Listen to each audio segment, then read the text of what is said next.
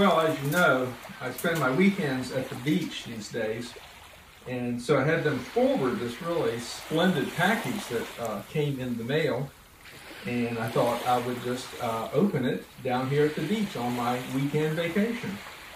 So it's just very curiously arranged here, no real corners on it, because everything seems to be kind of rounded. And we have these clever stamps with the guy hiding his face behind a sheet of paper. I've forgotten exactly the story on that. And then I think I got with this other, looks like some sort of little, oh, it's a butterfly. Cool. Nice.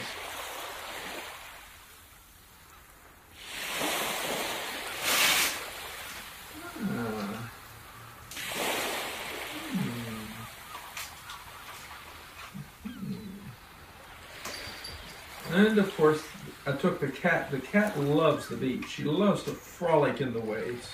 Come on. Come on, cat. Come on. Come on. Come on. You can come up here. Come on. Well, she's a little difficult sometimes. Come on. Her feet get wet, but it doesn't bother her as much as licking off the salt. Okay. How do you like these weekly trips to the beach? Oh. Ooh.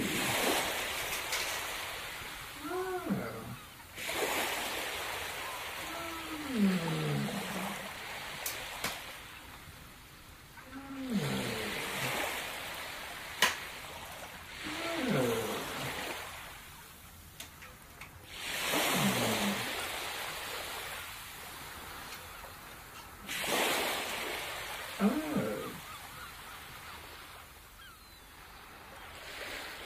Look at this. What do you think is that written? Oh, there's a message as well. Oh, wow. Oh, a wonderful stamp on it as well.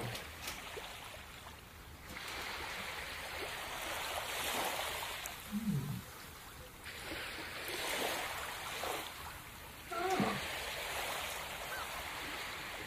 Well, yes, they are designed nicely.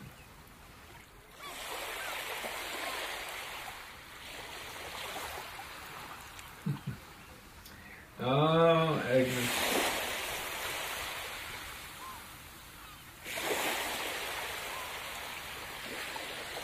Oh, yeah, that would be embarrassing to have to ask the student, now, which language is it that you're learning?